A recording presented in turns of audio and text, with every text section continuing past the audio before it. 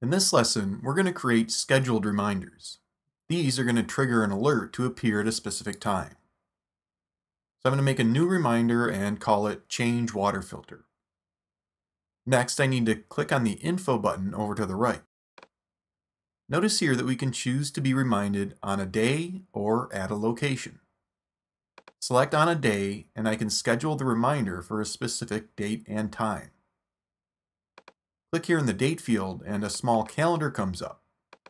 So we can set this for several weeks or even months from now.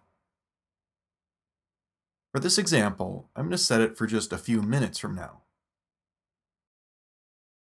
I'm also going to bring up my iPhone. And when the set time comes, an alert will appear on both the Mac and iPhone because the reminder was synced via iCloud. Here on the Mac, I can interact with the alert and choose to mark the reminder as completed, or use the later button to sort of hit the snooze button on the reminder and set the alert to appear again in 5 minutes, an hour, or tomorrow. Click on Ignore and the alert's going to go away without the reminder being marked as completed. Reminders are never automatically marked as completed. Whether they are simple reminders, scheduled, or location-based, a click is needed to mark them as completed. Next, let's create a reminder called Trash and Recycle. If it wasn't for the Reminders app, my trash and recycle bins would rarely get taken out to be picked up.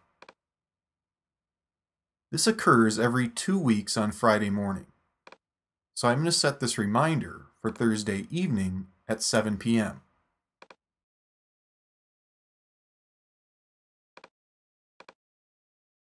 Then I'm going to head into the Repeat menu here and set it up to remind me every other week.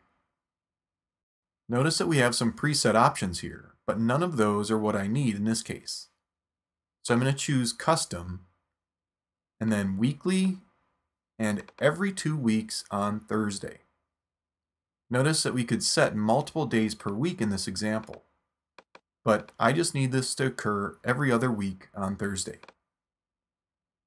The Trash and Recycle reminder is now saved and will alert me every other Thursday at 6 p.m. Between the recycle weeks, I only need to take out the trash. So I can make a similar but separate reminder for that. The next trash-only day will be Friday the 31st. So I'll set up this reminder for the 30th and have it repeat every 2 weeks as well. So I now have these reminders occurring on alternating weeks, specifying when I need to take out only the trash or the trash and recycle bins.